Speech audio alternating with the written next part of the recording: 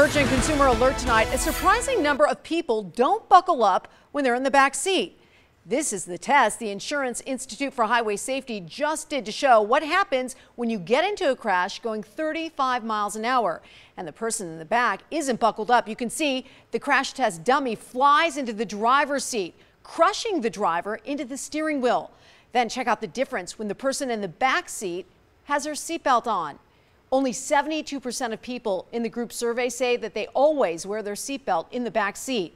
You are 3 times more likely to die in a crash if you're riding in the back seat and you don't have your seatbelt on. But nearly 24 states don't make you buckle up in the back seat. It's a secondary offense here in Nevada.